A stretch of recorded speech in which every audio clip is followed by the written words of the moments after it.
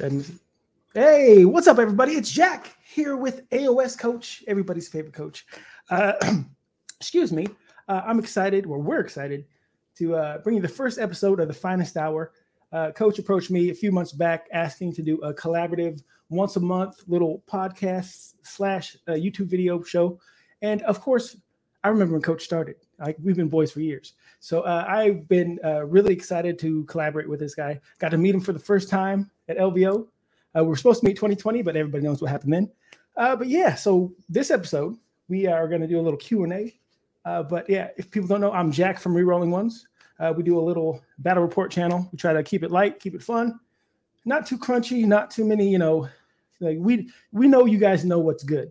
So we're going to show you the stuff that's not good and have fun doing it. So, and I will pass it over to the man you guys all know, Coach.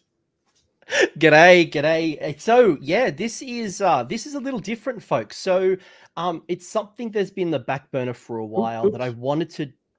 That's me. That was me. Oh, freaking out. So I've wanted to do something like this for a while, a podcast where, look, Jack is a perfect co-host here. I was going to call you a guest because normally we have guests, but you're not my guest. You're my co-host. So this is the Finest Hour.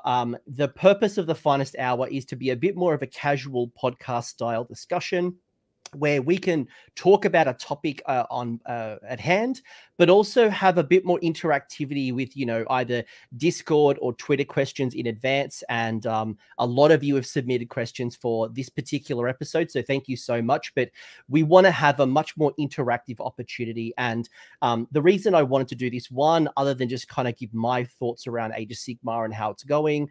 Two, Jack and I have known each other for a long time. We love wrestling, we love sports, we love Age of Sigmar. We have a great, I almost wore my Death Triangle hat. I almost wore it.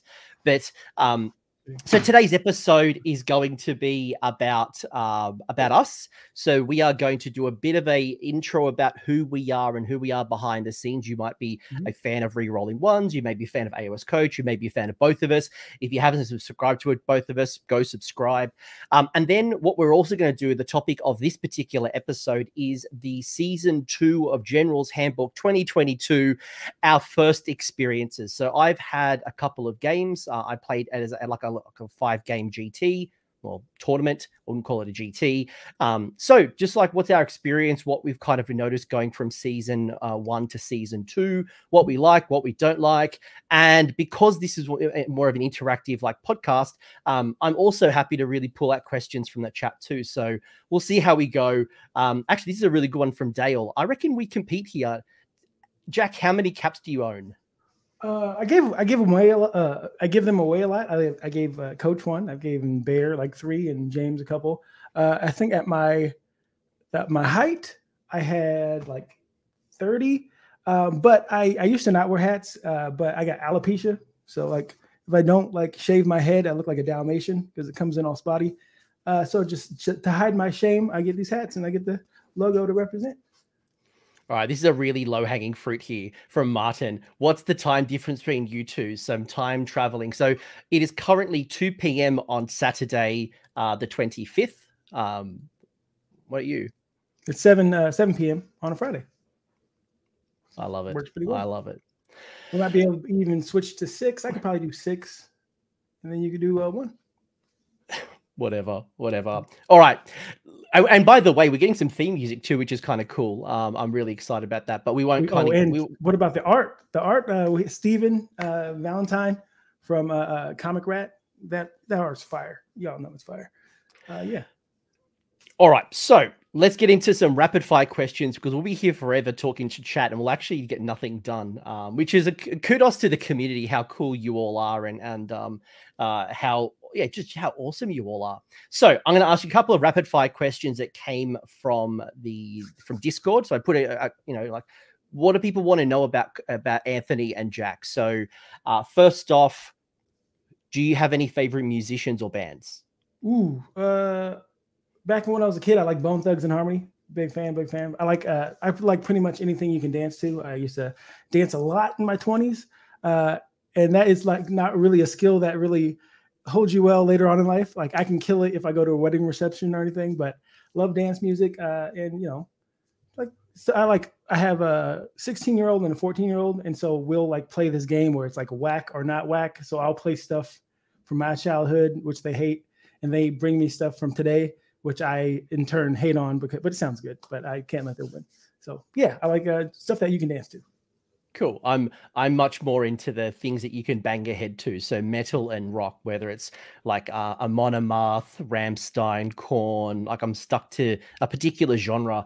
Although in 2 weeks' time, I'm going to see Weird Al Yankovic live, actually a meet and greet too. So I'm pretty excited. Weird Al is one of my all-time favorites.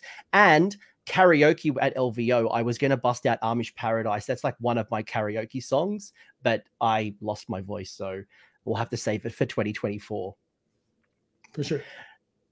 Favorite sporting team? What was that? What's your favorite sporting team? Seahawks. So it's all the, you know, match the colors and stuff. You look at my order armies are all Seahawk colors. But here's a little inside secret. I'm actually not that big a fan. But people assume I'm like diehard. If they're losing, I'll just go do something else. I'm super fair weather. But yeah, Seahawks. So Canterbury Bulldogs is my team, a rugby league team. I have to turn off sometimes because I get too salty and too angry that if we're losing too badly, I need to just not watch. I need to go away, remove myself from the situation. But like, but I'm really into MMA. Like I used to travel around the country going to UFCs and local events and stuff. That's my favorite. So. What brought you into AoS? So I was going to ask you a question like, how long have you been playing Warhammer for? But let's make it a two-parter. How long have you been playing Warhammer for, and what brought you into AoS? So I have an older brother. You might have seen him on Rerolling Ones. His name's Josh. So he's 6 years older than me, and so like he's interesting, very interesting guy. So he grew up differently. Like he's very different than I am. Like, you know, he was a gangbanger, like going to jail, all that stuff. But as a kid, like he's 6 years older than me, he saw the Hobbit movie, like the cartoon from back in the late 70s. And so he fell in love with that, but he couldn't really like show that side to other people. So he poured all that nerdiness into me. And so like he would buy the miniatures and stuff. We didn't even know it was Warhammer at the time, but we bought the 3rd edition box set for Warhammer. And and so this is like what, 94 or 93, something like that. And so that's when we first playing. And like I lost to him up until I was 36. And when we first got in AoS, then it's been a wrap since. So I got into Warhammer in 1997, I think it was. So my family moved from the city. So we lived in Sydney. We moved north to the country. And the people I got to meet were Dungeons and Dragons and Warhammer players. And funnily enough, like through a series of events, I became a massive Warhammer fan, whether it was being introduced to fantasy battles and 2nd edition 40K. I remember mowing somebody's lawn and I got given the 1st edition Skaven Blood Bowl team, the metal team. I remember these little series of events that kind of happened. One of my oldest and dearest friends was in White Dwarf for winning a Fantasy Battles Castle. All these little series of events kind of happened that just made me become this Warhammer fan. And my very first paycheck was went to a Warhammer model, despite my mum telling me she wanted like 30% in a savings account for rent. She didn't want rent as like a 15-year-old. Your mom wanted you to pay rent? That's cold-blooded. No, she wanted to take it as for savings. So she was going to like put it to the side and like, nah. So I bought this warrior priest, the Grand Theogonist, Volkamar the Grim. That do you still have any of that stuff? Oh yeah. I've still got my old Empire. I've got it somewhere. Oh my god. So 97. Okay. 97. Oh my god, the questions are coming through. Oh, holy wow. All right, let's stick to some of the questions I've got at the moment, and then we'll jump to chat. Like, it's overwhelming, which is awesome. And maybe part 2 we'll come back for more of some of this. So PJ Shard asked, what army would you add to Age of Sigmar if you got given the chance, whether it's either in the existing lore or brand new to the lore? So with Age of Sigmar, like, do you want quick answers or do you want to like? No, man, no. We go into detail. One thing I do like about Age of Sigmar is it's not just Lord of the Rings reheated, which is like a lot of fantasy stuff. Like they take some old stuff and then kind of put their own flavor on it. Like you can have elves, but they're high elves, but they have hammers now and giant like anthropomorphic creatures and foxes and cows and stuff, which is like you don't see that a lot. But I do love old school dwarves, mining in the ground. So I'd like to bring back the Dispossessed. Maybe they can get some tanks, maybe just reimagine Dispossessed, and so you can have like a third dwarf faction, but like really build out from them. That's what I like to see. Yeah, in a very similar vein, like I was thinking about this question. I'm like, I'd love Bretonnia to come back. I'd love the Tomb Kings to come back. I'm sure there's somewhere in the mortal realms where someone likes their horse cavalry. But one thing that I'd love to see is more Sylvaneth and really tap into like Alariel, like Mother Nature. I want to see go Super Saiyan, right? Like I wanted to bring out the forest creatures. I want her to bring like elementals and type of like just go like Mother Nature, go crazy and make her the big bad. Like I'd love to see Alariel go, Super Saiyan. It's not a question. Like I would love people to start jumping Grand Alliances. Oh yes, I would like to see like Marathi be like, no, I want to be another Chaos God. I'm done with this. I would love to see something like that. Who else could jump ship? Like, because I would love that as well. I think that, whether it's Malarian comes in and brings us over, I'd love to see that. But like Skaven and Destruction seems like an easy one to abandon Chaos. Like, you know what? We got what we needed out of you. Let's jump ship and work about ourselves. Yeah, it'd be hard to see Death do anything because Nagash is Nagash, and so but definitely. Yeah, I definitely love to see some faction jumping, especially the elves. Like I think there's too many good elves. Like give me some like chaosy, destruction-y. Yeah. Hell, give me some death type. I don't know how you do death, but like I'd love to see some splits across the Grand Alliances. That's one of the things that's good about the Mortal Realms. Anything can happen. It's so vast. It's all like, a wizard did it. Well, we almost got to it, actually, because when Morathi took over Anvilgard and turned it to Harkuron and attacked Sigmar behind his back, it almost like you almost could see a little bit going into destruction or chaos. And obviously they made the pact to go and defeat Kragnos, but like maybe there's something in there. Something I would like to. I think Tyranids could jump into AOS. I think that'd be cool. Just like, I think that might be cool. Because there's not like a lot of it doesn't have like the gears and guns and stuff. Just like, hey, use Tyranids models. Yeah, Beast of Chaos and Destruction. Yeah, that also might work. That could possibly work. And I mean, obviously you got the Chaos Dwarves that'll hopefully come back. But I'd love to see some more of the races outside of their primary Grand Alliance. Yeah, I think we got a little bit of that with the snake kind of chaos worshipping from Warcry. I forget what they're called, but they're really good in Warhammer right now. But yeah. And as Dale said, maybe we split off to a fifth pantheon. Maybe we have, because Order is getting quite fat. And does it fracture one day? Does it become two different Grand Alliances? Or like, I would like to see a schism in Stormcast. And that's a good way to split up models because there's a lot of models in that range. But yeah. Hey.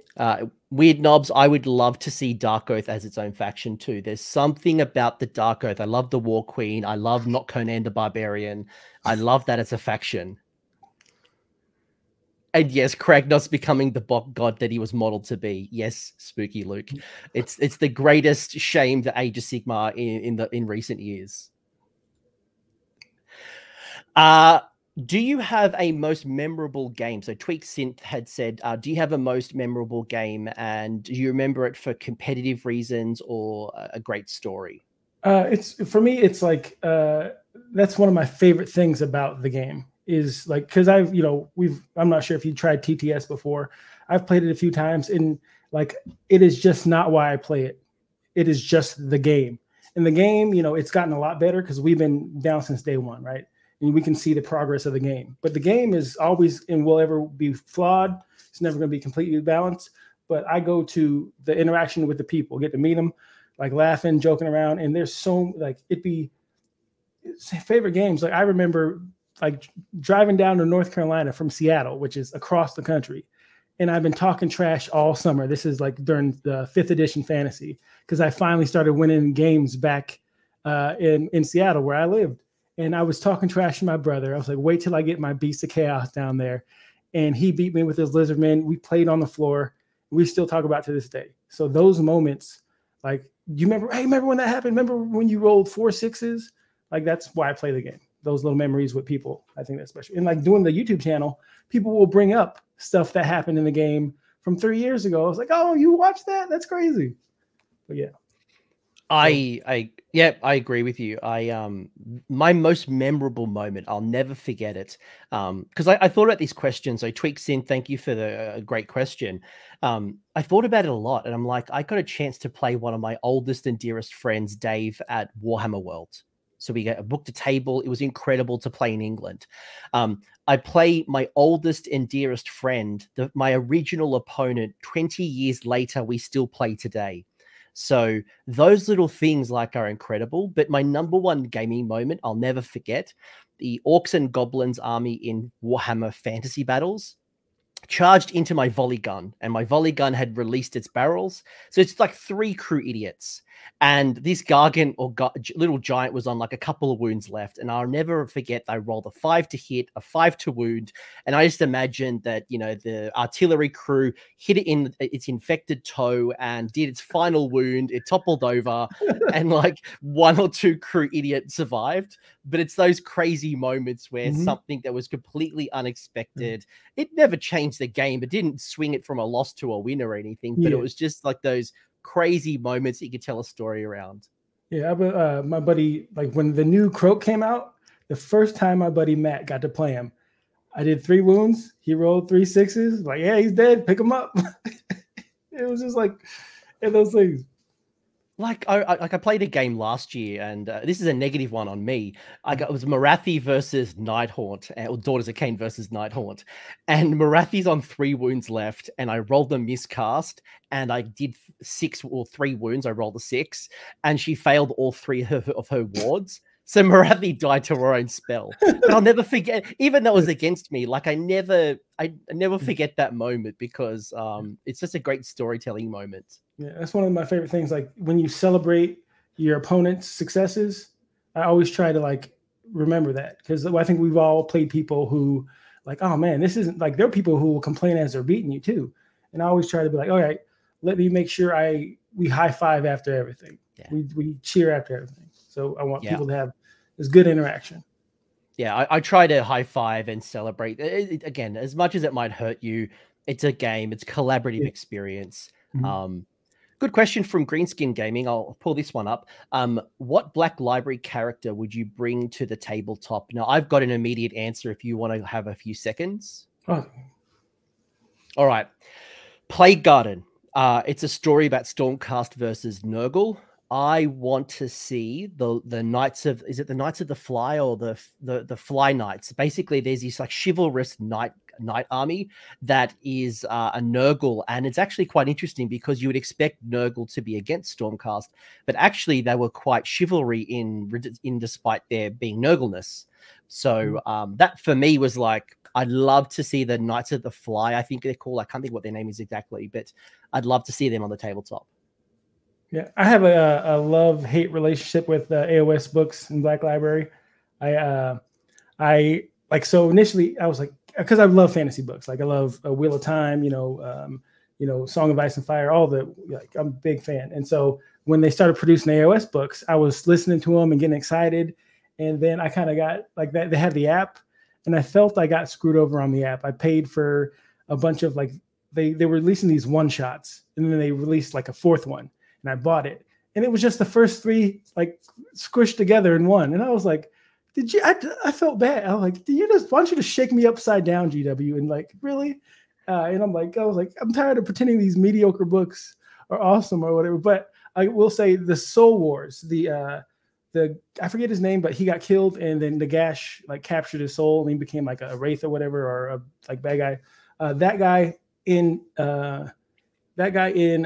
like Legion of or Soulblight or something like that, a former Stormcast guy that's taken over by someone else, or like there was a Stormcast guy who went to Nurgle then back to Stormcast. That guy.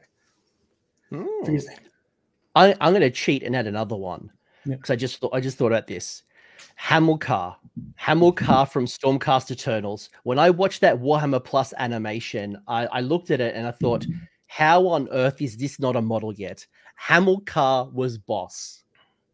Who's there's an I've read the audiobook, but read the new Gotrek and Felix. That was my favorite one, where a Gotrek appeared, because he sounded like all the people who originally were complaining about Age of Sigmar. Like, why are you called Durden? You're dwarves and whatnot. I felt like he embodied that. But I think there's a dark elf who's his sidekick now. Like, I think they should bring her in. Yeah. Yeah, look, there's a lot of great, cool characters, but they're just a couple. Maybe you can let us know. Look, I'm not the biggest Black Library reader. I actually listen more to the audiobooks, but there are some really good, memorable characters, and I thoroughly enjoy, like, City of Secrets. That was a really good book that I enjoyed. A lot of great characters, but Berggraf asked favorite models, and I swear this show is not going to be all about just a Q&A. It could be, actually. Well, yeah, we do have some Age of Sigmar season 2 questions we want to ask, but what's our favorite models, and why are wizards just cooler than other heroes? So favorite model, Be'lakor is still fun. That model is fire. Like, he is hard to pass up. But wizards, like, I'm corn at heart, so wizards are okay. Oh, okay, all right. Well, I am a big fan of wizards. I love wizards. So I think for me, my favorite models, I'm a sucker for monster heroes. So, like, the greater demons, all 4 greater demons, like, just sing to me. And I think the Slaanesh one especially, although, you know, I could run 4 Bloodthirsters and be a very happy person. I'd be happy to run, like, Kairos and a bin chicken and summon a bin chicken, and that'd be my army. Like, Okay. Are there any other miniature games? So Heat Shell asking, are there any other miniature games that you play or plan to play? And do you think Age of Sigmar could adopt anything from them? I've played Marvel a couple times. I have some friends who are really, like, top tier Adepticon, you know, top 3 in the country at Legion, and so I'm interested in getting to that. I guess there's Wookiees coming out that I think, you know, I'm like, fine, I'll try this. But it's one of those things, like, when I'm playing another game, I'm always like, well, I could just be playing AOS. But you eventually do have burnout sometimes, and it's nice. I played Warcry for the first time, like, since it came out a while ago, and I forgot how fun that game was. And, you know, and so, yeah, but it's like, you know, trying to get, you know, especially when I'm not trying to chase it anymore, as far as, like, you know, my ITC scores and stuff like that. And so it's like, I'm fine where I am at in the game. I'm not trying to get better. And so I'm open to playing 40K. Angron looks really cool, so I might get into that. I want to apologize, by the way. I realized I made a massive blunder when I said 4 greater demons. Yes, Gavin, you're a part of the range. Sorry.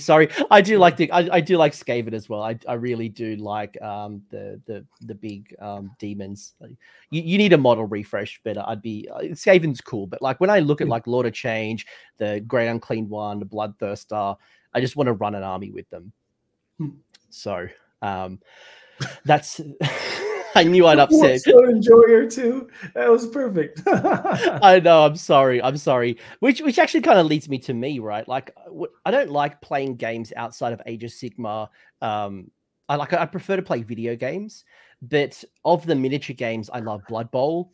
I love Mordheim. I love a game outside of the Games Workshop arena called Frostgrave. Which is more of like a Dungeons and Dragons style. You know, you've got a master wizard, and you've got an apprentice wizard, and then you've got a warband of basically NPC, like, just idiots who die, and you replace them pretty quickly. But it's like this collaborative campaign experience where you go through, and much like Dungeons and Dragons, there's like 4 or 5 interlinked campaigns. Things happen, like Warcry. There can be monsters as well, so it doesn't have to be you versus your mate. It could be you 2 teaming up to defeat the bad guy. There's a lot of cool games, but just for me, like, when I'm not playing Age of Sigmar, I'd rather just play video games. I'd rather play, like, Civilization. I'd rather play, you know, The Sims. I'd rather play, like, just something that's just mindless and fun. Yeah. If you do play these other games, do you ever go to any other like tournament settings? So funnily enough, there's a tournament not far from my house, a 40K one that's happening right now that I might go check out just to see how it is. But not really. I did want to go to, there was a Magic the Gathering Master, I don't know what they call their grand tournament type event, just before Magic started pulling their money away from in real life tournaments. They've put it all towards like online tournaments. But I wanted to go to the Magic the Gathering because I wanted to see what they do at such a big scale and how it works and what we could learn from them. But alas, it got cancelled because of COVID, and then they pulled their money and put it towards online tournaments. Yeah, that was one of the offshoot. That was one of the biggest surprises because I actually took a big gap in my Warhammer playing. Like I played as a kid up until 2002, maybe 2001. And then I stopped playing until 2016, so a year into AOS is when I got back into it, and how much Magic blew up in the interim. It's just like that game is crazy. Well, it's crazy because I actually did play original Magic the Gathering. I think it was like 95, 96, 97. Yeah. I was playing Magic and I had Black Lotus. I had all of the cards that are now worth, and like back in then, like you never thought it was a collectible. So like I probably trashed my cards. I threw them away. I never sleeved them to put them into. You're like none of that stuff. Like it's crazy. It's crazy how much the world has changed. Hindsight, right? Like I've got like Michael Jordan basketball cards somewhere, and like Penny Hardaway, and like I have no idea where they are. No idea where my Michael Jordan cards are. All right, couple of other questions. What is your favorite army to play with? I really like Daughters of Cain to play with, like non-competitive stuff. If you're going to a tournament setting, like so, I was playing with the Kraith. It's been on rerolling ones a couple times because I love that aspect of your gambling. Anytime I roll a 4, I get to fight again, and that little tech of piling in and all this stuff. Whatever that does, it reaches my soul because there's gambling involved. There's like I ally in the Alepex to shoot you with my net so you can't pile in, so I can pile in and you can't, all that stuff. But I took it to a tournament once and the game we go down to the wire every time because there's so many models. And so I didn't get to go around and socialize and look at people's armors and have fun with people. So by the time I got finished, everybody was either, on to the next round or whatever. So it's fun to play like in a casual setting. So I think Daughters of Cain, that specific Kraith army is my favorite to play. It's funny because in fantasy battles, I was always the good guy. I always played Empire. I loved my dwarves. I played the good guy armies. Now in Age of Sigmar, I've become a destruction person, so much so that I've actually started printing off my own Loon crown. So this is a test print. I'm going to make a real one I can wear.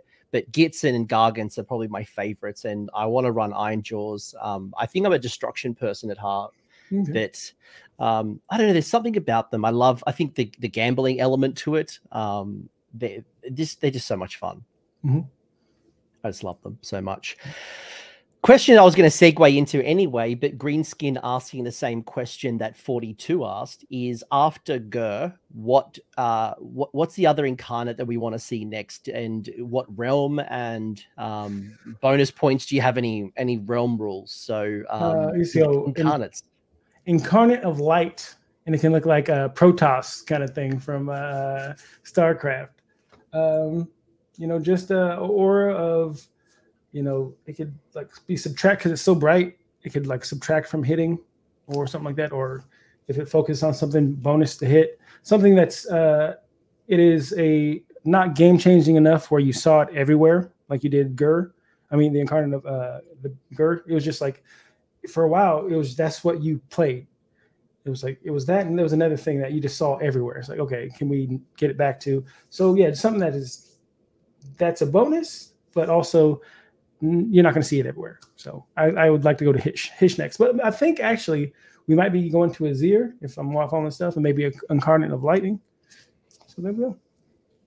So whenever I think of incarnates, I think of, I don't know if you've ever seen these, Jack, but back at the end of fantasy battles, Forge World created 2 incarnates. There was a third meant to be coming, but it got cancelled. So there was the elemental incarnate of Beast and the elemental incarnate of Fire. And then there was meant to be a death one. So I would love to see that continue. As much as I hated the incarnate rules, I do think there's a place for them. But I want to see them at like a 300-point level with rules that reflect a 300-point model. Yeah. I don't want a 500-point game changer. Give me a 300-point support piece, good character, but don't make it super powerful. Yeah, I agree. Just like, or like even after a while, it's like just say it's for the Thondia battle pack, and people could play with it if they wanted to. Tone it down, but I would if we're gonna see them, and look, I know they do create opinions. I think the reality is that they're coming, so we just got to accept that more incarnates are coming. But that's why I want to tone them down. Go on. I got a question for you. Is topical. What do you think of the regiments of renown that kind of were announced like a week ago? Let me say what I wanted to say with the incarnate. Okay. I just want Gairan. I feel like we whisked through Gairan very quickly in first edition and second edition when the game was still maturing. But there's so much untapped goodness in Gairan that I'd love to go back. It kind of goes back to my Alariel comment. You got Maggotkin of Nurgle, you got Alariel and Sylvaneth doing really well. Give me more Gairan. Then let's move to like Shaun or something.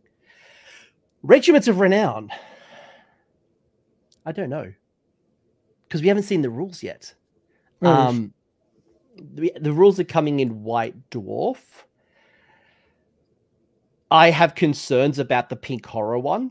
So having like a wizard, Pink Horrors, and 3 endless spells. But then I see like the Cruel Boys with the Beast Skewer Bow and a couple of other shooty idiots that, as a destruction player, I'd really like. Suns have no shooty. Git's shooty's pretty average. Yes, you can do lots of attacks, but it's hard to see without the rules. Okay, did you think, I'm asking the question now, did you think we'd be in Gur this long? No. Yeah, no. I'm Gurred out. Look, I enjoy Gur. Gur is a great setting, but I wonder, are we going to start doing additions in a realm? And does that mean we're going to have to go through 8 editions until we finally get through all of the 8 realms? For sure. It's like, it's great to expand Gur, but I want to go into somewhere else. And whether it's going back to Akshi, whether it's going back to Gairan, I feel like we're not quite ready yet to go to Ulgu, or we're not ready to go to Hish yet. I don't know. Like, I've enjoyed it, but it's time to move on. Give me some maps. Give me some new rules. What are you? I have loved the because I take the Battle Mage of Gur a lot, so I'm enjoying that. But it is like I did not think we'd be here this long. Where like maybe hopefully the next season or the next we go to 2 planes, and so we can do maybe the Hish and Shyish one because that's kind of they're like dueling planes and whatnot. But it's ready to move on. Yeah, I mean, like we've got Akshi's quite detailed, especially through Soulbound, the RPG. And obviously the City of Sigma are based there. Gairan has got some good lore and rules. I feel like Shimon is almost ready for the next one. We don't know enough about Ulgu, and yeah, Malarian might come in from the Shadow Realm, but I feel like that's more maybe Malarian coming into another realm as opposed to everyone kind of moving to Ulgu. Mm-hmm. But I'd love just to see. Look, I think one of the things that I want to see, and I made this as a comment later on, is do you remember in 2nd edition where we had all those realm artifacts and realm spells, and when you chose your army to come from a realm, it meant something? Mm-hmm. We don't have that anymore. Like, it doesn't mean anything. Yeah, we can take that back because the only bonus you get from being Gur is the Gur Battle Mage, +1 to cast. Great. Let's see how long that lasts with the Dawnbringer Crusades eventually coming. But I think I'm hoping it. All I'll say on the regiments before we move on to actually the topic at hand is I hope to God that the Pink Horrors do not split and split again. Like if they do like the D3 mortal wounds, I'm cool. But if that turns into split and split again, and you have the 3 endless spells with a couple of wizards, no fun. We'll see. Please don't. Any other questions you want to ask? Oh, no. This is getting good. All right. And by the way, if there's other questions in the chat, like, let's pull up a couple ones. And then we're going to move into season 2 of the Generals Handbook 2022. Do we think the new Generals Handbook will still be in GER? I'm hoping no. I'm hoping we close the door and we move somewhere else. That'd be nice. I don't know. Because we still got, we got 5 months on it. So yeah. It means like with season 3, we had Generals Handbook 2021 was GER. We've had 2 books now. 2022 is now GER. So that's 2 years or 3 books. So I'm hoping that's enough for now. But the story hasn't progressed. Like we had Kragnos that was fighting, trying to get to Malice or the City of Secrets, Excelsius. But what's happened in the lore since? Yeah, I couldn't tell you.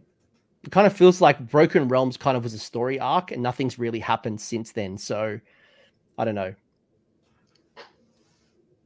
Let's get back on track with some of the lore. All right. No critical questions in the chat. So let's get into the topic at hand. And that's not to say we're not going to get into the chat as well, but what I wanted to talk today about was about season 2, 2022, the new Generals Handbook. It is the handbook that has all about Galatian champions. It is the loss of bounty hunters. We have 6 battle plans that stayed from the old book and 6 new ones. We've had a bunch of different realm rules.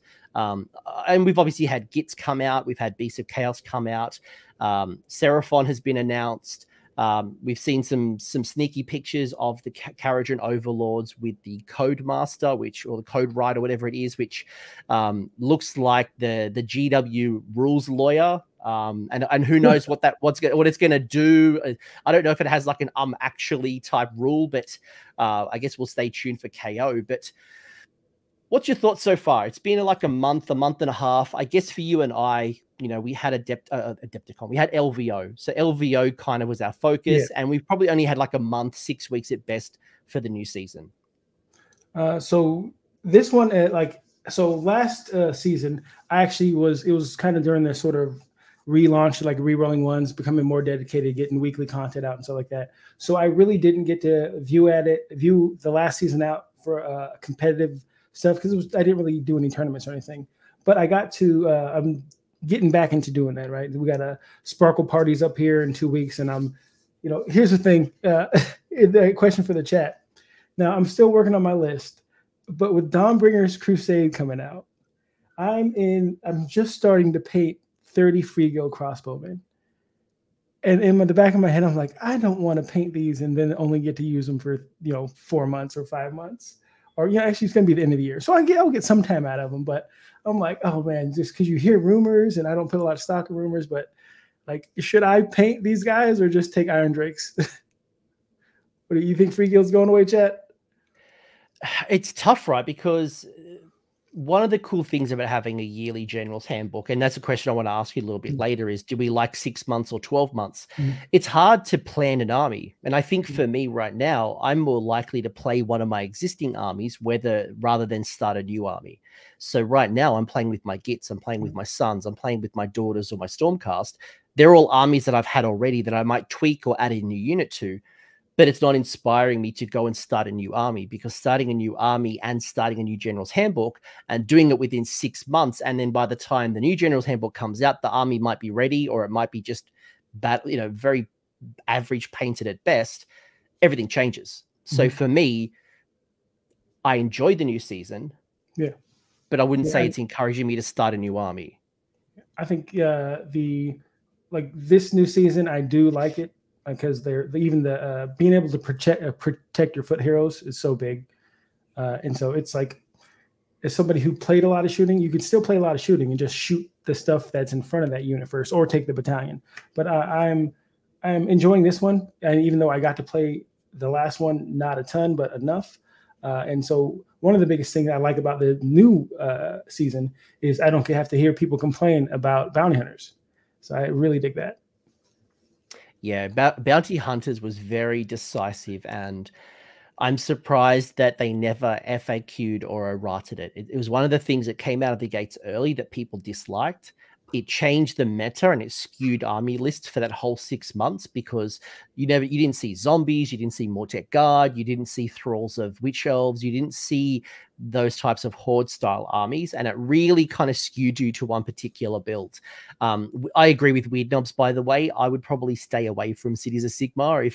If I didn't own the faction already, I would not go out and buy anything new. It's just like it feels like too much of a risk for me. But if you already own it, you're good. But like, because like I'm interested in Lumineth because I played Lumineth like I think last book, and I think Settlers Gain has a lot of potential, right? Because like you can combine some really cool stuff in Lumineth with the shooting of cities. That's kind of my thought on it. But I really don't want to paint 30 of these guys, and then, well, I guess chaos in the old world. Maybe I can think of them there, but who knows? If you already had it, happy days. If you don't have it already, it's a risk. But overall, I've really enjoyed season 2. I don't think it's perfect by any means, but I think I'm already enjoying it more than season 1. Well, thanks, Kurt. Thank you. Kurt just said he gave me some. Appreciate that in the chat. The Free Guild is as a play as that one. Yeah. Cool. So with season 2, have you played any tournaments yet, or have it just been more like pickup games on the channel? Pickup games. Played a few practice games. I'm trying, just some stuff I can't talk about. But definitely, I'm enjoying season 2. I love the little enhancements you get for your Galician champions. Like in watching people explore old stuff that like the Iron Jaws Warlord on foot that people never really took. Now people are giving him Tunnel Master and Mighty Destroyer and messing stuff up with them. And it's like, oh, that's such a cool thing. And so I like being able to use new rules with models that didn't get seen a lot. Has your list changed much? And by the way, Jack is referring to he's now a play tester for the old world, so it's coming soon, folks. That's the thing he's talking about. No. No. Hopefully that comes soon. I think it's next year at least at the earliest. But I am looking forward to the old world. But although Blood Bowl 3 dropped over just recently, I'm very keen to start playing Blood Bowl on the computer again. I love Blood Bowl. Have you noticed your army has changed at all? I've been, especially with the battle tactics, when their battle tactics are specifically you need Galician champions, you always want to keep that in mind because sorry, Sons of Hammett, but sure you can kill people, but winning the game is getting points because you can still table your opponent and lose. And so always especially like when it's hard to get battle tactics sometimes anyway, you want more options. So I've added more foot troop hero Galician champions to my armies. Yeah. So my armies, right? So the armies that I play the most is in no particular order: Gloomspite Gits, Sons, Daughters, Stormcast, Cities. They're the kind of the 5 that I traditionally rotate towards. I don't think my army has changed much yet in regards to Galician champions. I'm not adding more Galician champions because I feel like I need to. They've always had like 2 or 3 Galician champions anyway, so I haven't had to ramp that up. I think the impacts for me is the loss of bounty hunters now encourages me to run more battle line. I don't have to think more about the double damage. I don't have to think about those types of things. I don't have to try to always have to go 1 drop just to try to avoid my opponent and get a jump onto them. I feel like going high drops is actually an okay strategy right now. Some armies are still going to want to be 1 drop or as little as possible, but I feel like you don't have to go battle reg or double battle reg and look for battle line that are not Galician veterans anymore. Mm-hmm. Question from Greenskin Gaming. This is a side one. If you could create a universal enhancement, what would it be? I feel like we need more banners for totem heroes. Do you have a quick thought? Great. I'll have to think about it. Well, you go first while I think about it. The ones we have are, we got the impact hit ones. We count more on objectives. Teleport is really good. I like priests. We always had arcane tomes. Priestly trappings. We'll get a little vestment on people. You can bless. I'd love to see Battle Standard Bearers back, because you've got the wizard, the hero banner in Lumineth. You don't see him ever. You see it in Stormcast, and outside of the Mortal Wound Bomb list that you're currently seeing, you never really see those banner people. And you just look at Slaves to Darkness, and you look at how much that has changed, being able to give those ensorcelled banners to knights, warriors, and whatever else. Mm-hmm. I think magic banners, like there's something in it, like it's just inherently Warhammer for me. So I'd love to see whether it makes a totem hero, whether it is supercharges them in some way or fashion. Give me more banner people. Give me more totems. It can even be like extend the range of like command abilities he can give out, right? So you issue commands 24 inches, whatever, like something. I think it's a good unexplored area. We need a like an Umbral spell portal for priests. The amount of times I want to put on curse, but I can never teleport within range. Getting that little hero, like I need a little bit more. I just need that little bit more. Like, give me a portal. Give me the old. Do you remember the old vortex? The vortex. Give me the vortex that encourages the priest to extend the range. Yeah, priestly trappings makes you a priest, and if you already are a priest, it doubles your range of your prayer.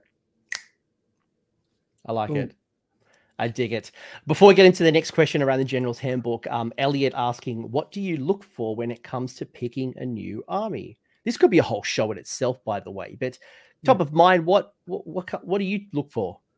Not the rules. I'm not like that's secondary to me. It's like I actually have the luxury or the privilege, if you will, of having a YouTube channel, having a ton of armies. And so like I will always and I realize this about me because you'd see people really get like a Gits player or something like that. Like, I need my new book. This sucks. I'm like, well, go play one of your other 18 armies like me. Like, like, oh, not everybody has every army, and get sent stuff. And you realize like, yeah, that's kind of selfish. And so I think like for me, I like it if it looks cool.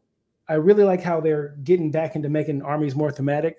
Like I remember playing against Nurgle for the first time and realizing how fast they were in the first edition of Nurgle. And now they're not as fast, but they're very survivable. So I like stuff that looks cool. I prefer not to play horde stuff because it's just, movement trays and all that stuff and just moving that stuff around. And especially if you do a lot of tournament stuff, I think it's on you to finish a game on time. So if you're playing a horde army, it's kind of like not fair for your opponent, even though it's part of the game, right? And because we're trying to put this, game into a certain box. Like, hey, there's tournaments. And it's like, it can be, I've played against people like Skaven with hundreds of models. And I'm like, dude, I got like 2 turns. And so, but it's like, this is what it is. And so I prefer not horde armies, but other than that, as long as it looks cool. But if you're playing fast, then it doesn't actually impact, right? And we are seeing more tournaments pick up chess clocks. But if I'm playing within my allocated time and I've got 100, because I play Gits, right? And I do try to play fast. And I think I rarely don't get through 5 rounds. So I'm very fast and I'm very deliberate with what I do. I'll use movement trays when I need to, especially to move up, like speed up the movement phase. I'll have like little tactics and ways to kind of speed that up. But yeah, there's been plenty of times where I've played an army. Hell, I've played armies that have very little models, but they are very slow in picking the battle tactics, being, indecisive with their movements or which spell to cast first. Oh, that Hemon and Han, like, it's like, pick something, go, run out of time. Yeah, and that's a challenge. But yes, there is inherently, you've got to think about that. For me, I think when I think of my army, like I think about something that really inspires me, whether it is a piece of lore, whether it is a piece of art, whether I look at a model and I think I could do something with this, whether it's a paint scheme, whether it's a conversion, whether it is an idea that I can build an army around. When I look at my army, right, like my Daughters of Cain, I corrupted them as Slanesh, so I had them very much like a conversion idea. My Stormcast, I had a color scheme because I wanted to paint them red like a Blood Angels almost. Very non-Stormcasty with the gold and things like that. My Gits were just so much fun, and I painted so many squigs. And when I think of my armies, it's normally because something has triggered me, whether it's a model, whether it is a story, whether it is a character. And I'm like, right, I'm going to commit to that. I have a question, like off the subject for us, Age of Sigmar stuff. So I know, Warhammer Weekly, which is bigger inspiration for me getting into the hobby, back into the hobby. They always do these things of like, hey, Tommy, Jimmy, Spike, all that stuff, right? And the magic profiles. I still don't get it, but there is this thing where somebody could tell me a good list. Like, oh, this is good. I don't know why it's good. I love making my own list and then take it to a tournament. It's like, hey, like in presenting it, hey, this is pretty good, right? Like I have a Settlers Gain list that's running a Valinor and a Frost Phoenix with the Anointed on top. And so it has this -1 to hit, -1 to wound bubble. And it's so fun, right? And so you have the Lumineth Lore Seeker dropping Purple Sun. I'm shooting with my like crossbow bolts and all this stuff. And it's such a cool thing. But it is like, that's the thing with the Frigo Guard. I'm like, oh man, I need to get these done before they go away. But yeah, that's my favorite thing about like building an army, and not saying like net listing is a viable, that's perfectly fine.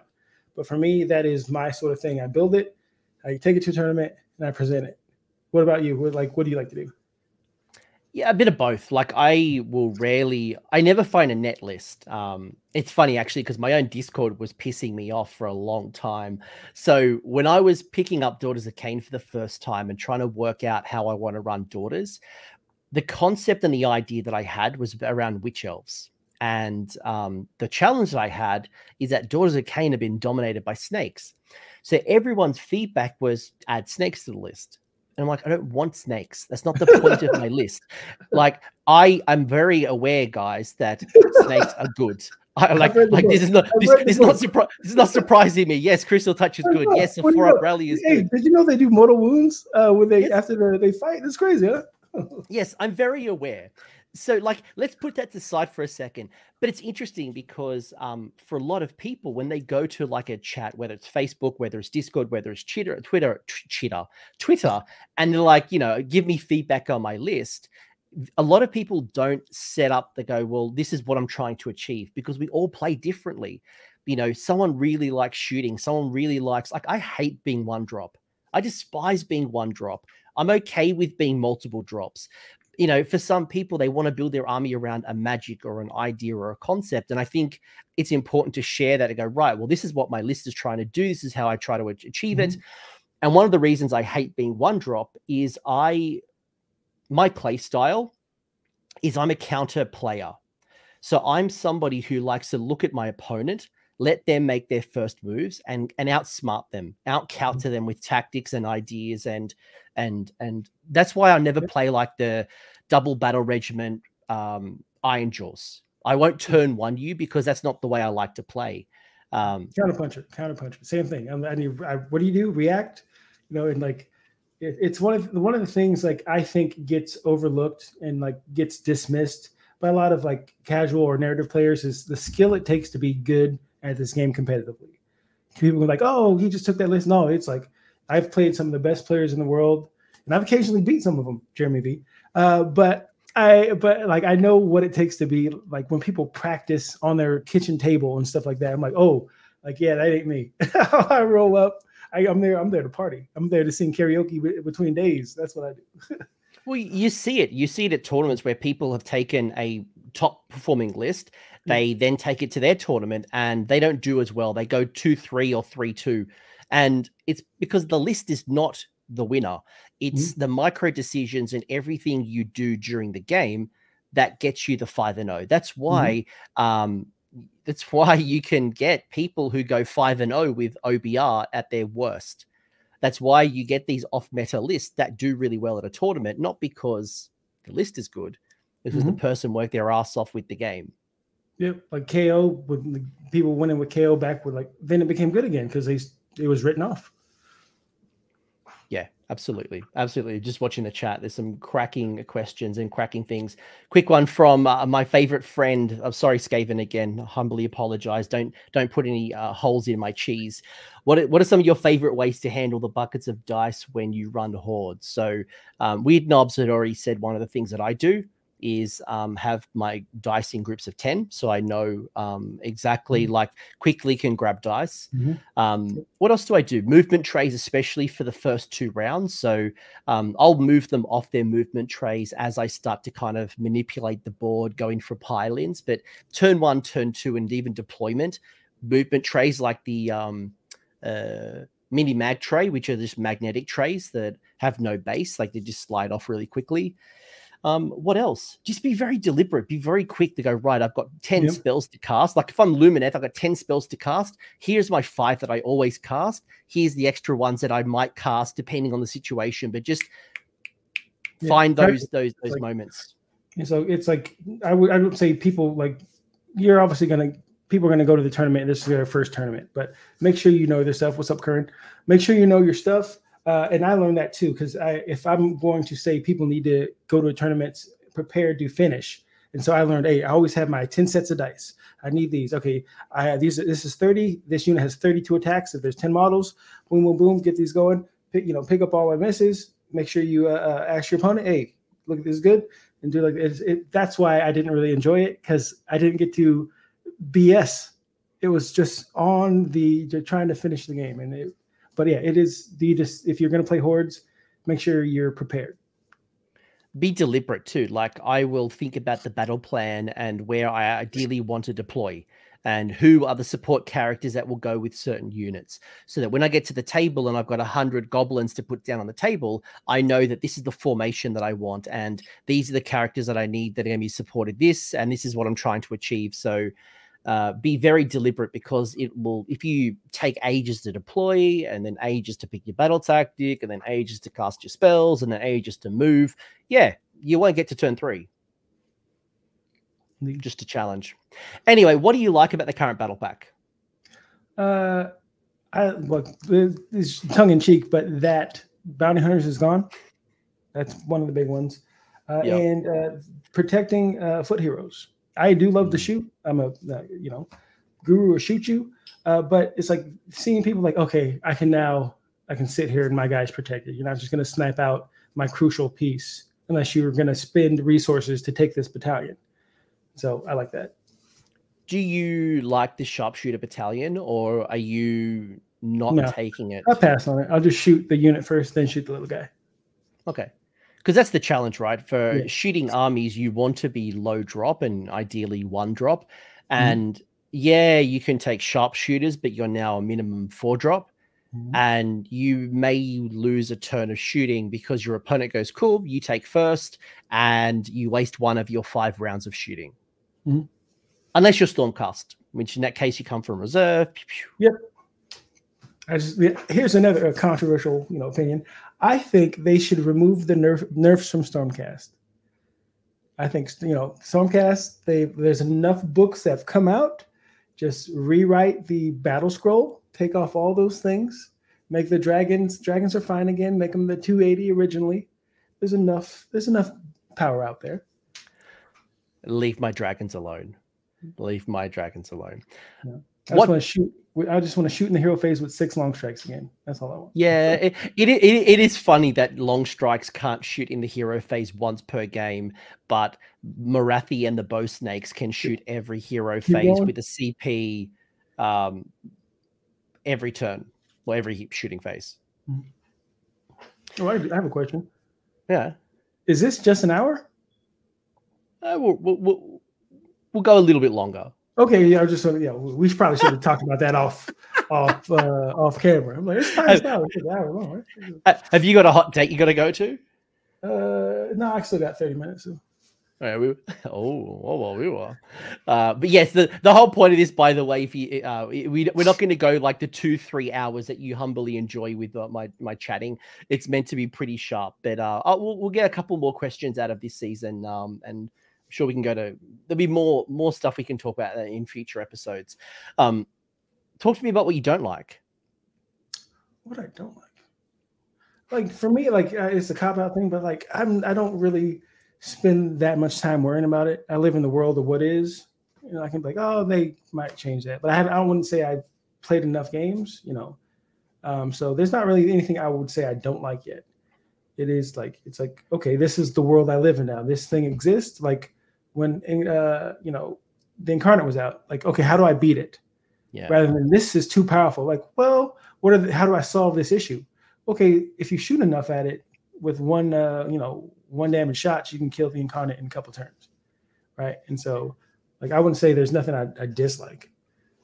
I think I've got two gripes so far. Morathi did nothing wrong. Yes, I agree. Grumdy, I agree with you 100%. Leave Morathi alone. Stop. She is fine. Leave my waifu out of this, folks. The two things that I'm thinking so far, outside of the 6 versus 12, and I'll get to that in a minute, I think the two things that I'm thinking at the moment is one, I dislike that this battle pack only has 4 battle plans. 4, not 4. So four battle tactics without having a GC. So I hate that like Sons of Behemoth, Flesh Eater Courts, Grizzlegore, if you're doing Ogre Moor tribes with, you know, your Frostlord on Stonehorn and your Mournfang and things like that, there are certain, your dragon armies. I hate that you have to go into your battle tactics, your book battle tactics, and you can't be self-contained in the General's Handbook alone. So okay. I'd want 5. I do miss against the odds, but like I'm not talking that. I'm just talking like just having 5. Like I actually like that that's gone because that was the auto, right? I like having to like solve the problem. All right, what do I need? Ooh, I can do this one. Here, like that's one of the things. Like, and I was thinking about this. Like, I don't think I've won a. Yeah, I got into the finals of a GT up here. I haven't won a tournament in 3rd edition yet, and I started realizing like, oh, that's a me issue, because I'm like, oh, because the game's a lot harder and there's a lot more players. You know, if I would just roll into an RTT and like win it, I'm like, yeah, this is pretty easy. But it's like the game's a lot harder. So my goal for this season and this year is to step my game up. And like it's like, and so it's like it's I love the complicated, but one thing, it's a lot harder to teach somebody the game. Yeah, is like, woo, there's a lot, you know, because you have to assume they know a lot of stuff before you even get into now it's your monstrous rampage. Yeah, I was actually thinking about doing some things around, you know, getting started, new people, and it's really hard. It's incredibly hard. Like long gone are the days of 4 pages of rules, you know, simplified war scrolls. The complexity levels are through the roof, and you know, I almost would love to be the new player and go, what's this actually like? I think it'd be just over the top. Yeah. I think. Did you ask the 6 or 12 yet? No, we'll get to it.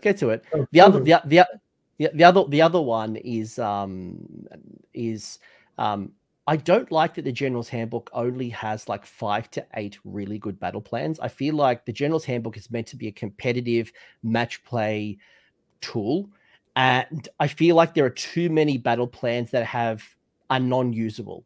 You know, things like twists and turns is a terrible battle plan that I don't think you'll ever see at a tournament unless you're shits and giggles. Even things like Path of the Champion, it can create too much of a lead by allowing the person who goes second 2 battle tactics.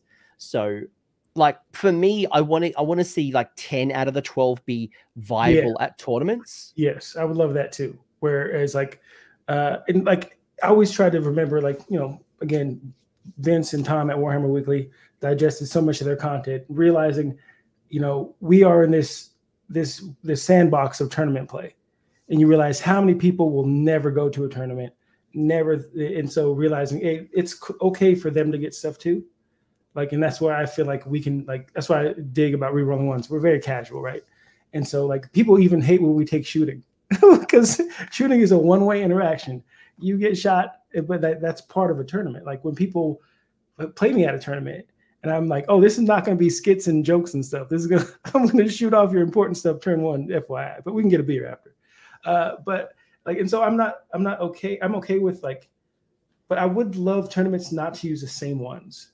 Because you'd see it over and over again. I would like, and that's the problem. If we've only got 5 to 6 tournament, and like the last couple of Generals Handbooks have only had like 5 to 7 battle plans that are tournament friendly. Yeah. Which then means every tournament's using 5 to 7 of the same. I'm not saying don't play twists and turns. I'm not saying there's no place for Path of the Champions.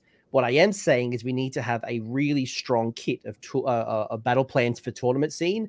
And have more for casual open play or even the non-tournament kind of, I don't know, that to me, otherwise, because yeah, you're right. The tournament's just going to be the same 5 to 7 battle plans every single time, which skews the meta, which makes it boring. There's just a lot of negative impacts.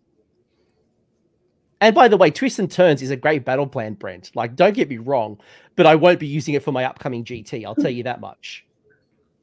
It's too swingy. Do you have any favorite battle plans for currently? Yes, I pulled this up. What was it? Trying to remember the name. 1 second. Oh, my phone's being weird. Was it Places of Power? Was that one of them? Yep. Yeah. I like that one. So the 3 I had down were Position of Power, sorry. Position of Power, yes, sorry. Yeah. We've had Arcane Power. There's like power everywhere. Only the Worthy, Jaws of Galette, or Ours for the Taking are probably the ones that I've really enjoyed so far. I can tell you one. I think I'll like it more now. But last season I really didn't like Prize of Galette because it was so easy. It's like, all right, this one's the if you don't take Galician veterans, like, oh, this one's the Proving Ground. I'm like, oh man, I have to think too far ahead. I'm a quick, fast. What's in front of me? I don't want to plan ahead. There's a lot of cool ones. What else have I got here? Arkan Mortark of something. So I got 3 more questions that was previously submitted, and then we'll kind of wrap this up. I know you got a hot date. You'll have to send me your photos. She's like at 6. I'm like, it's above average. You're an 11. You're an 11. So brings get back in shape. So Arkan Mortark of something asking, this General's Handbook saw Galatian veteran bonds of battle ability go away. Do you think GW is using the season rules as to experiment? And do you want to see any rules baked into the core game in the future like that? So I saw the half-inch thing from for Galician veterans last season, and now it just has the battalion, which it really opened up, especially as a corn player. It opened up a lot because all your stuff's on 32 mil bases with 1-inch range, and so looking at that, I don't know if I would like to see it be just a regular rule or just improve people's range or whatever. But I do think they test out stuff in this stuff and see how, if they want to keep it, maybe for a 4th edition, we might see half-inch and whatnot. But it's definitely when you want to be able to get, because remember how a 3rd edition, it was so restricting with the new coherency rules, and so just like you have this big blob of guys that, yeah, this is all I'm getting in. This isn't fun, and I want my stuff to fight, and it will speed up the game. So I hope they keep that. Yeah, same. I'd love to see them incorporate it more. I actually wouldn't mind seeing things like Expert Conquerors be incorporated too. I didn't mind that. I didn't maybe put the restrictions a little heavier or make it battle line only, or just some more, maybe like currently you've got to have 3 units that are Expert Conquerors. Yeah. But I like that. Where you have the minimum, like with the sharpshooters, where it kind of does punish you to use it, make it so you have to take 3 or 4 units to be able to get the thing. I like that. I would have loved at least, with sharpshooters, I would have loved to have seen the restriction be at least 2 of the 3 units be units with a missile attack. If they are sharpshooters, then they should be shooty units, not just core infantry. I think some further restrictions are tightening that up. Don't they say you have to shoot? Doesn't say you have to have a missile? No, No, it's just infantry. It's just infantry. So you could have just, one shooty unit and then 2. Who cares? Okay. Oh, but yeah, like, I think there's some lessons to be learnt from 40K, and I think the obvious one, the Rust Belt, is terrain rules. I think there's some things we could definitely borrow from our friends, but there's definitely some things that I never want to see. And I think the 40K not targeting a hero that's within certain range of a troop, that's been borrowed from 40K. I think there's some things that we could definitely borrow from them. Please, terrain rules. And I think we could do a whole show on terrain rules, if I'm being honest. Indeed. Did you like the LVO terrain rules? Yeah. I like that. It tells you where to set them up and kind of thing. And it's like you're trying to. I love the rolling, and then the person decides where they all go. Because in the book, I think it just kind of tells you roll for each one. Where like when the defender can roll all the terrain dice and then set them up how they would like. I really like that. Kind of following on from that last question, for Manfred kind of asked a similar question around some of the experimenting rules. Do we want to keep? So I want you to tell me either keep it or dump it. All right. Okay. Here we go. Bounty hunters. Do we want to see it back? Dump it. Dump it. Yeah, agreed. The realm spell, which was halve the amount of models counting on the objective. Keep it. Yeah, I liked it. The realm command. I never used it, so keep it. It's a trick question. No one ever used it. It was crap. Move along. It was so when you completed the charge move, if you had more models like they strike, like it was the worst, most restrictive. When you initially read it, you think it's good. Then no, this is terrible. It was so bad. Proving grounds. What was it? The proving grounds. Dump it. I liked it. I actually didn't mind it. Yeah, I mean, it was definitely that next level of complexity where I was at that season. Like if I would have focused more, I was like, it was the thing I'd always forget to do. Like, I was supposed to do a proving ground. A lot of people did forget about it. Also, the realm spell. A lot of people forgot about the Gaze of Gur as a spell, to be honest. The one thing I will say is I would love to see battle plans that have restrictions like no reserves. Put them in the dumpster. I never want to see them again. I hate that it punishes one particular build while there are no other punishments for shooting armies or charging armies or magic armies. Like it's just this one specific, I'm paying for it in my allegiance ability, or I'm paying for it, and you screw me over. That is so true, because it's like not everybody gets it, so it might not affect me at all. This is great. It's just making my opponent worse. In Stormcast, if you're taking Silence of the Storm, that is a critical part of your army, and even the new Beast of Chaos, like it's such a big part of your army that it's almost put that in the if we're going to do a narrative event. Like if you're going to do that, that's fine. But I also expect to have a battle plan where you can't shoot anybody that is outside of 12 on a different battle plan. Or if you're near a terrain feature, you're -3 to casting. Like if you're going to ruin one person's day, let's ruin everyone else's day, and we're all balanced ruin together. So the last burning question, unless the super chat has some quick questions for us, and this is definitely going to be a monthly thing. So stay tuned. We definitely want to have more of these types of discussions where we can, one, interact with you, but two, share some of our thoughts and some observations, whether it's from competitive scenes, from our battles, our own list tech and ideas and things like that. Is that Generals Handbook with a 6 to 12 months? So traditionally, since the dawn of time, the Generals Handbook has been a 12-month publication. For the first time ever, we've turned into a 6-month publication. So Damon asked, should it be 6 or 12? Initially, I thought 6 was way too fast. It's like but then realizing how long 6 months is, and I think people were ready to move on from, because we could still be in Bounty Hunters, we can still be in all that, and I think we were all ready. Like not all, but I think a lot of us were ready to move on past this book. But initially, my first thoughts it's 6 months. My first thought was we're in Gur still, but then it was 6 months. That's going to be over in like that. No, it was good. I'm ready for the change myself. And so it's like, hey, this is now it's just like, I think it also depends on how many games you get in. I think if people who play a lot, they're ready to go on. It's similar to people who, like, if they get a model and that they bought 10 years ago and they finally painted it up and they put it on the table, like these Frigo crossbowmen, and all of a sudden they're gone. And I'm like, well, if somebody's been playing with them since they came out, they're like, well, I got my use out of them. You know, we're good. But if you just start getting into it now, like, hey, I just bought this book. I got 2 games in. Now I have to buy another one.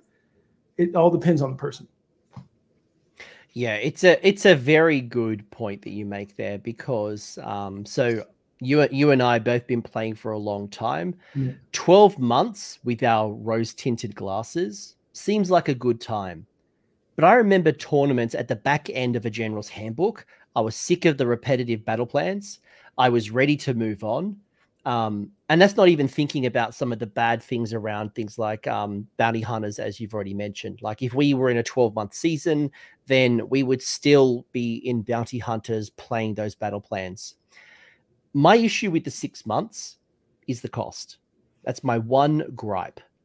It's because, as you've mentioned, there are some people who only play a cup. Maybe they play once a month. Or they play, once every couple of weeks, and they don't get enough games out. And to charge them a full cost for a General's Handbook, and most of it's crap. Let's be honest. Got the core rules. The core rules don't add any value. The endless spells were basically just a reprint, except the FAQ had been brought into it, like Purple Sun, changing its range and things like that. That's right. It was too. It was just the old ones. I think for me, like I'd like to see it stay as 6 months, but I want the cost brought down. I want you to slim that down book so it's very thin, bring down that cost 50%. Then I think we're okay, because I love the freshness of 6 months, but I don't like the cost. That's perfect. That's reasonable. Keep 6 months, but hey, don't gouge us. Don't make us buy a Black Library audiobook that you bought because you decided to put it. Let's call back from the beginning. But yeah, because sometimes you feel like, hey, like, I like your hobby. I like the stuff that you produce. I'm going to buy stuff, but don't make me feel bad about buying this stuff. That's like, when I feel bad about it, it's like, because the hobby is expensive. It's always been expensive, always will be. But it's like when I feel like, hey man, this doesn't feel good when I'm buying this now. Like I said, just make it cheaper. If you're going to ask me to buy it twice, there we go. Yeah, find a digital solution. Find a way to be able to introduce other concepts. And, as Nate said, it could be a 12-month. Look, I like the fact that this season, it wasn't a complete brand new General's Handbook. There were still 6 battle plans that stayed the same. The theme kind of changed, other for like, Galatian Champion and Galatian Veteran, but there was some commonality. But I do think, and Weird Knob had said as well, I'd love to see maybe a open play version of the General's Handbook once a year. I think that'd be great. Bring some narrative and open play. So you have your competitive General's Handbook, and then you have the equivalent to bring narrative and open play to life, because I think that's such an untapped market. And there's things like siege battles, and there is doubles, and there's so many other ways to play Age of Sigmar that I feel like we could put a bit of focus there as opposed to just spinning the wheel. Like it's bad enough how many battle. I would say we definitely get kind of locked into this like mindset of everything's match play, nothing else exists. But there's a whole, like my buddy Brent, who's in the chat now, he's doing a lot of narrative stuff. Narrative Realms is going to be his new channel. And so there is a whole nother group of people who, they like the game, but they're not interested in, say, min-maxing. Okay, why would you take that unit? That unit's trash. Why would you take this? You should take this. And this. Like, I'm taking this unit because I love it. I'm like, yeah, these are awesome. I want to play with this. Not like, I don't need to be, they don't need to be demeaned from taking what they like. And I think like there can be a lot of like almost rivalries where we're all just love this game. We should like enjoy it.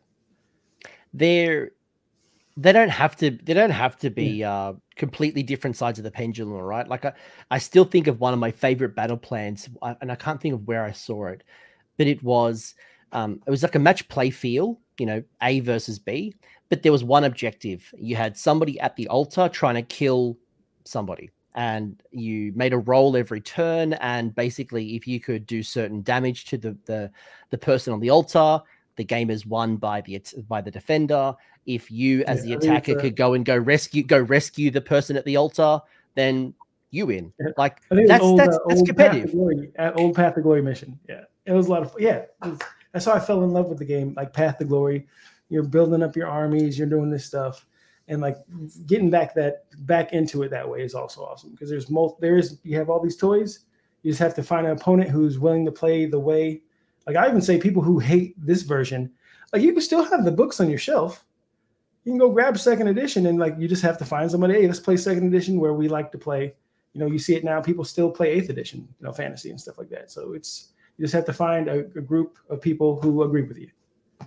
The internet's a big place. Overall, I'm thinking we are in a good spot. I'm genuinely excited about this particular Generals Handbook.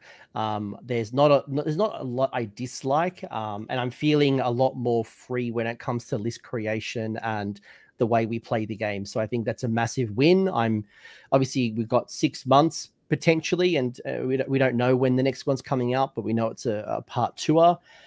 To bring the show to an end, Jack, what's on the pad for the next 4 weeks, given that this is a 4-week podcast and we're going to record every month? Maybe the last weekend of every month we'll kind of work out a schedule. For sure. Work out a schedule. But what's on the pad? What's in your Warhammer journey for the next 4 weeks? Okay, I got a GT coming up, Sparkle Party. It's in Seattle. We actually got a lot of people traveling up for it, which I'm excited for. It's going to be because I went to LVO. It was like my first GT in months. I made my list to win fast and lose fast. I lost fast a lot. I was a narrative player that weekend. I don't want to talk about it, but I had a lot of fun. So I'm my goal is to get better again. Like I'm buddies with Mason, who's part of the Rerolling Ones now, and he's a really good player. He's top tier guy. He was just on a Saga of Dice, and so I'm talking with him, picking his brain. But again, like I said earlier, like I have my list. I'm trying to go there. Want to go 3 and 2, start climbing back. You know, because I remember like I was a scalp. People were like, oh my God, I beat Jack, and now I'm just like, oh yeah. People like locally think I'm good at this game. I'm like, I'm not good right now. So I want to get good again. So back to painting. We got a lot of stuff in content coming out with Rerolling Ones. A lot of stuff we can't talk about right now. But yeah, so just loving Warhammer. I dig it. What about you, sir?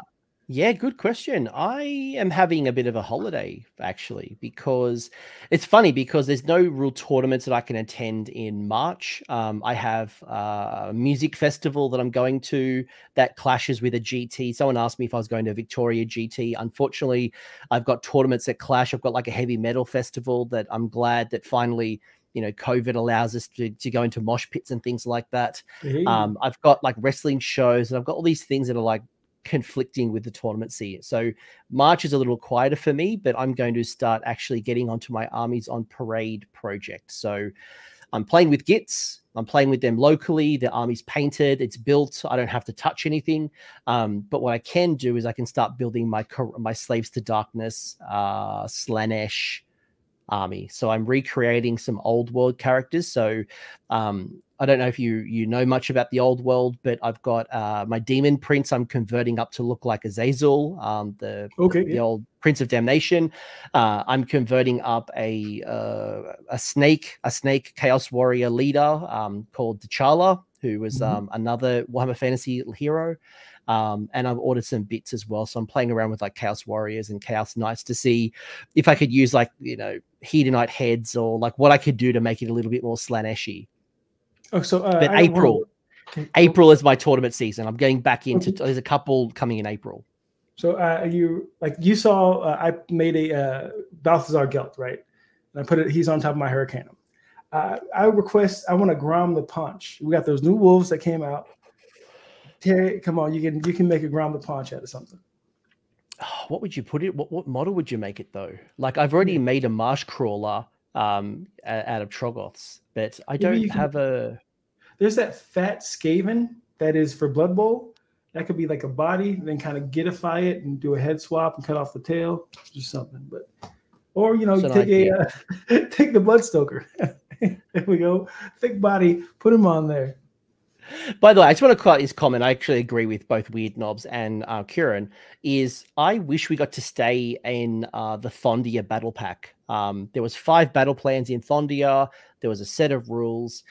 It feels like we just breezed straight over it. Like nobody actually played it. I would have loved to have seen a tournament weekend where we literally just play through all 5 battle plans, and that's it. Like incarnate or no incarnate, like I don't care, but I feel like it had a really good structure of 5 battle plans that you could run a narrative or competitive event purely around Thondia. So I would love to see more of those campaign books, and don't rush through them. Like I felt like Broken Realms, we rushed straight through them. Like we didn't actually get to settle in and actually explore them. It was just out. Yeah. It's like, oh, what are the rules? What are the rules? You didn't really just go, what is this changing? Rather than, you know, play some of these missions and whatnot. All right, Jack. If people want to watch you more, you obviously, if you're new to Jack, Rerolling Ones, like go on there. We're on Instagram. I'm on Twitter and Instagram. But yeah, so come say what's up. If you're in Seattle, hit me up. We'll get a game, record at my house downstairs. We'll be on internet. So yeah. Amazing. Sure. And you all know I've got a Squig show coming up tomorrow. So we're going to talk Squigs and Grots. And I'm sure there'll be a lot of good content coming out in the next couple of weeks. So stay tuned. For sure. Finest hour. Let's go. Love it. Lawmaster of Sotek. Shout out to Lawmaster of Sotek in the chat. Simon, hope you get better if you're in the hospital. Shout out to everybody. And thanks for everyone for joining episode 1. If there are things that you want us to talk about, we are going to have, like I said, a monthly topic. We'll explore. We'll source questions. So if you have questions, even outside of the topic, feel free, whether it is a tactical piece, whether it's a lore piece, whether it's whatever you want to see, we'll answer it or make up an answer as we go. But Jack, thank you so much. Episode 1, Lawmaster, the finest hour. Here we go. All right, folks. I hope you enjoyed episode 1. If you have any things that you want us to focus on, leave it in the comment section because we will read them and we will use them to source the new episodes. Sure. Yeah. Enjoy Jack, life. Thanks. Smile every day. Thanks very much. See you on. Bye. Thanks for hanging around until the end. I hope you enjoyed that video and you walked away with a few new ideas. Now, if you did, I would love it if you pressed like on the video as well as left me a comment with your thoughts. The conversation will continue over on Discord, and the link is down below in the episode description. I also want to give a massive shout out to the AoS Coach patrons and YouTube members who are supporting the channel and the growth that you're seeing here. So cheers, you are all bloody legends. And until next time, don't roll a 1-1 on a spellcast.